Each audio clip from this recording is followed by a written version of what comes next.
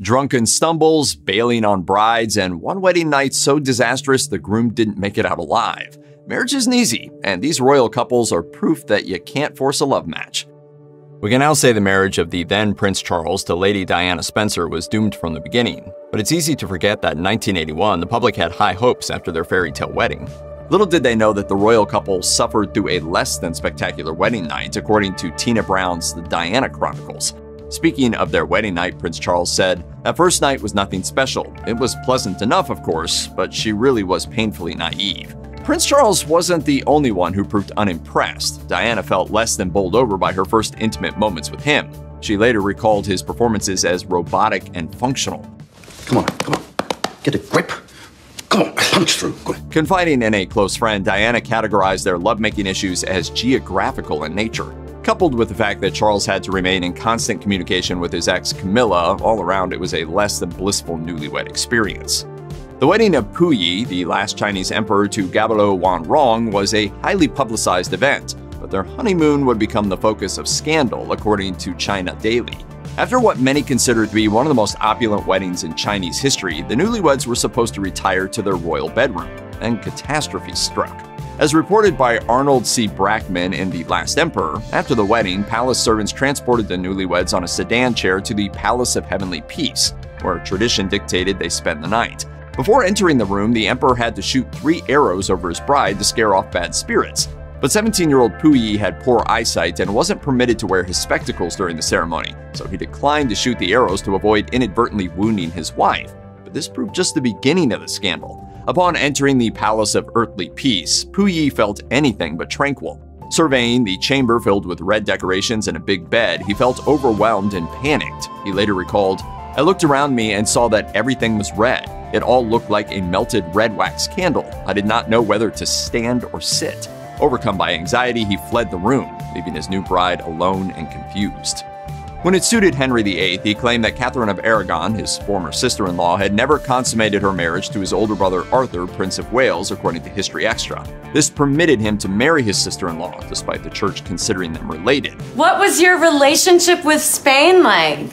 Complicated. But when Henry VIII later sought the dissolution of his marriage to Catherine, he changed his tune.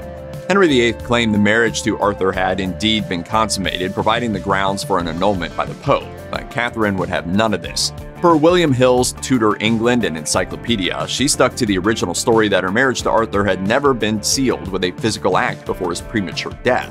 While Catherine admitted they slept in the same bed 7 times, she claimed he proved too weak to do anything else. Their wedding night and the nights following turned out to be a major disappointment, or as Catherine eloquently put it, she remained as intact and uncorrupted as the day she left her mother's womb.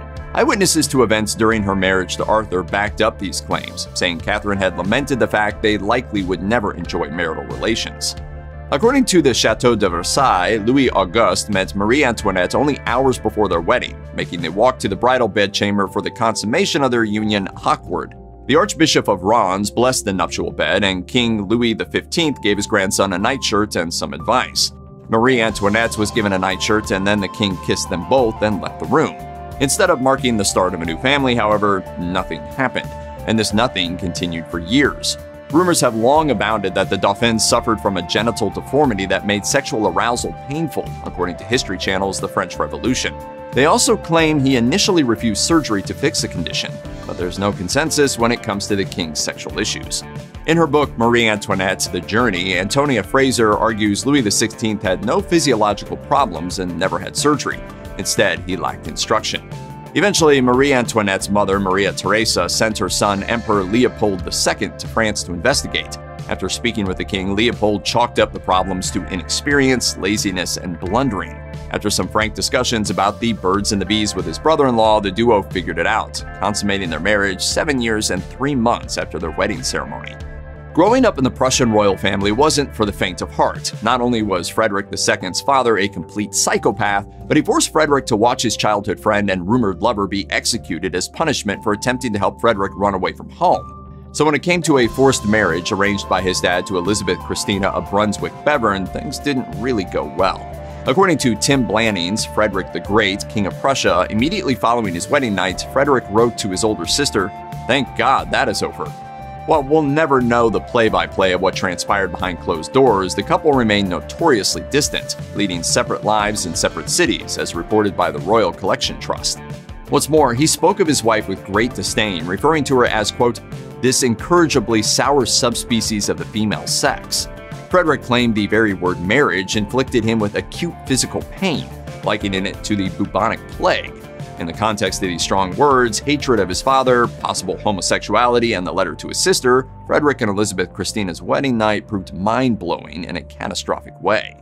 The marriage of Princess Caroline of Brunswick to George IV proved anything but a love match, as reported by David Soud in Kings and Queens of Great Britain, Every Question Answered.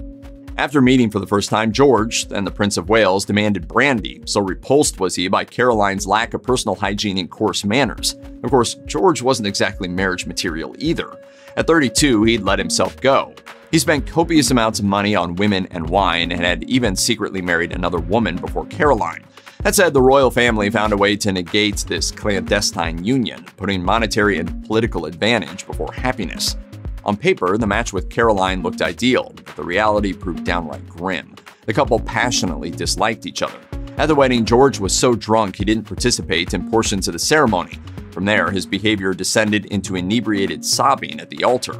By their disastrous wedding night, George got so smashed that he fell into the bedroom grate where Caroline left him for the rest of the night per historic UK. Nevertheless, the marital obligations were met that night or the next day, producing their one and only child, Princess Charlotte of Wales. Although Sophie of Anhalt-Zerbst, or Catherine the Great as she would become known, charmed the Russians upon her arrival at court from Prussia, one man wanted nothing to do with her future husband, Peter III. Not only was he a troublemaking alcoholic, but he kept armies of miniature soldiers under the bed that he played with at night, according to Town & Country. These habits didn't bode well for a romantic wedding night.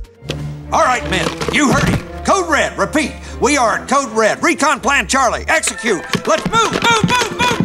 Catherine waited hours for her new husband to show up. When he finally arrived in the marital chamber, he passed out drunk. Inebriation aside, Peter proved more interested in the aforementioned toy soldiers under the bed than hooking up. Later, Catherine claimed the couple never consummated their relationship. Although she eventually had children while her husband was still alive, there is evidence other men may have fathered them. While scholars still argue over why Peter proved so disinterested in his spirited and attractive young bride, it may have had something to do with his emotional and physical scarring, the result of surviving smallpox. What's more, well before their marriage, the duo had expressed dislike for one another, hardly the grounds for a stellar wedding night. Henry VIII had a long history of failed marriages, and his wedding to Anne of Cleves proved especially disastrous via history. After 2 years as a single man, Henry's advisors remained in a tizzy to ensure the king produced more male heirs. Their poking and prodding finally convinced Henry to enter into a marriage agreement with the German Duke of Cleves' sister, Anne. Seeing the woman's attractive portrait helped push him over. But when the betrothed couple met before the wedding, he realized the promising portrait was a lie. Not only did she look nothing like the image, but Henry felt no attraction to her whatsoever. This made sealing the deal on their wedding night a serious issue. After the honeymoon, the monarch confessed to Thomas Cromwell that he had trouble fulfilling his husbandly duties, elaborating that he, quote, left her as good a maid as I found her, per Tudor's dynasty. When Statira married Alexander the Great in Susa in 324 BC, she had no illusions about her groom's fidelity. According to Graham Phillips's Alexander the Great, not only did the ruler of the known world already have another wife, but it was well known that he had once enjoyed a homosexual relationship with Hephaestion, who still remained a loyal companion. Hephaestion was also the other groom at the wedding, marrying Statira's sister, but what neither bride knew was that the romance between Alexander and Hephaestion had rekindled en route to Susa. I think there are things beyond our imagining. Nevertheless, it still shocked Statira to get dumped on her royal wedding night in favor of her new brother-in-law. Alexander and Hephaestion spent the night sequestered together, leaving both of their brides out in the cold. Alexander's choice of companion on this second wedding night horrified his first wife, Roxana, who hailed from the Sogdians. This tribe believed a husband's homosexual relationships reflected directly on his wife's honor and femininity, which Phillips hypothesizes may have provided a strong motive for her to later poison Alexander and Hephaestion. Before his wedding, rumors swirled about William III, the Prince of Orange's sexual orientation. The royal wedding night did little to ease the gossip, as reported in James Johnson's A Profane Wit, The Life of John Wilmot, Earl of Rochester. In fact, the cool reception he showed his bride, Mary II, on their honeymoon soon became the fodder of gossip among Europe's nobility. Just 15 years old, Mary had cried for days after learning she had to marry her 26-year-old cousin. William of Orange kept his bride and the King of England, Charles II, waiting until midnight while he went into town to grab a bite to eat. When he eventually arrived for the big event, he refused to remove the woolen drawers he wore. When the King of England suggested he remove them, he said simply he'd grown accustomed to wearing them to bed and wasn't about to change. Adding to the awkwardness of the whole event was Charles II. According to Kevin Haddock Flynn's Orangeism, a historical profile, the king acted drunk and cheered on the newlyweds, proclaiming, "Now, nephew, to work, St. George for England." Despite the English king's enthusiasm, the couple never welcomed an heir. One of the most feared warriors to ever ride across the plains of Europe was Attila the Hun. Per history, he only ever suffered one defeat, which came at the Battle of the Catalonian Plains, to a combined force of Romans and Goths. This military resume makes his gruesome death on his wedding night all the more bizarre. Attila had many wives when he decided to add a woman named Ildiko to his Germanic harem. The wedding took place at Attila's palace and involved plenty of indulging. Attila stayed up partying into the wee hours of the morning before he finally showed up in the bedroom where Ildiko patiently awaited her new husband. What happened next remains a mystery. The next morning, guards heard sobbing coming from the bedroom and broke down the door. They found Attila dead inside with Ildiko inconsolable by his side. Examination of his body showed he didn't have any visible wounds.